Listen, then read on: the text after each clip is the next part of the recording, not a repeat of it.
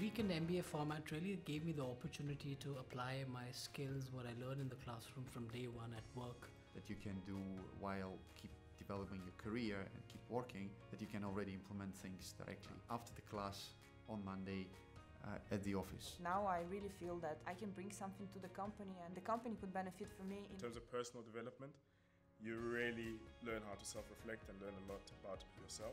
And the second part is from a professional perspective, I was able to change jobs as well as get promoted in my new job. All the MBA was mostly self-awareness and self-development. As soon as you're able to understand yourself, you're able to understand where you want to go. I would definitely do it again, but I want to repeat the experience, absolutely yes.